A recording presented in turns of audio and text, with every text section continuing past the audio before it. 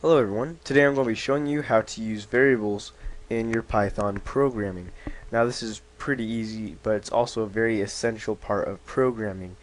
Now before you watch this, I recommend that you watch my past 3 tutorials on printing, comments, and math functions, because those will all be useful right now.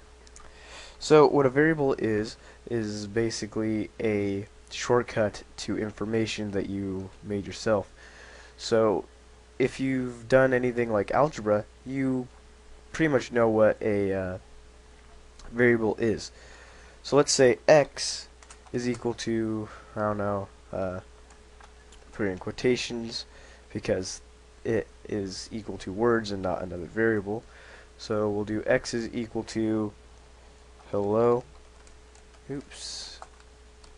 And then now x is stored in there as hello. And then we'll do y is equal to world. Now we press enter, that's stored. Now if we do print and then x comma space y, we get hello world. Now here's what's going on. Print is telling them what to do. That's why I told you to watch my tutorial on using print. So it's saying I want you to print the value of x. So the value of x is hello. So it printed hello. And then this comma says, okay, well, now that you've done that, I want you to print the next thing as well. So that's how you can use multiple variables in the same string or line of code. What if you want to do math functions with what you've assigned as variables, though? Well, that's pretty easy too. We'll do q is equal to 30. And then we'll do s is equal to 2. That works. Then we'll do we'll do print s times q. Now what that's going to do is say, I want you to print the value of s times q.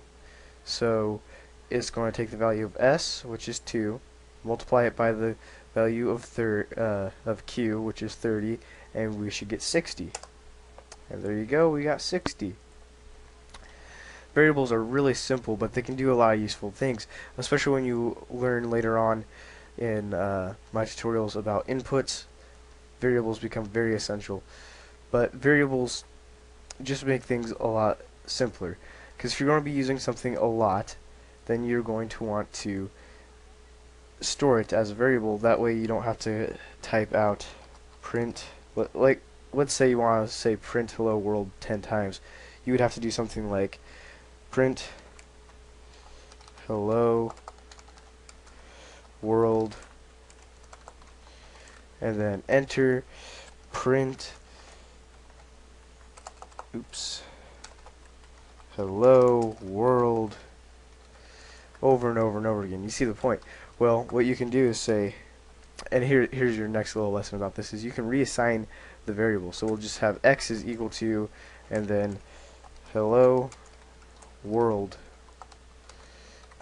and then press enter and it's stored. So what we're going to do is say print x times 10. And what you see here is something kind of strange, because you can't multiply words, you can't multiply a letter by a number unless that has a value of another number. So what it does instead is it makes that string that many times.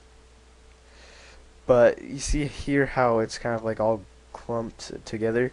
What you need to do is this little trick. We'll have x is equal to, and then quotations, hello world, my bad, world with a capital W just to spice things up, and then do a exclamation point and then a space. Press enter, and now if we do print x times 10, we get hello world with this little space here, so that it's easier to see things. And that's kind of a little nice thing, especially if you're just messing around. You don't have to type as much, and you can just make a really pointless program that'll just print things over and over and over again. So it's very important to know how to use variables. I recommend that you do this by yourself and try and learn how to manipulate them, how they work, so on and so forth, and then go on and watch my next video. Thank you guys for watching. Please comment with any questions you have or any comments on the video. Like the video if you liked it, and subscribe for future videos. That's where I get support, and you guys get to see all the future videos without having to do anything.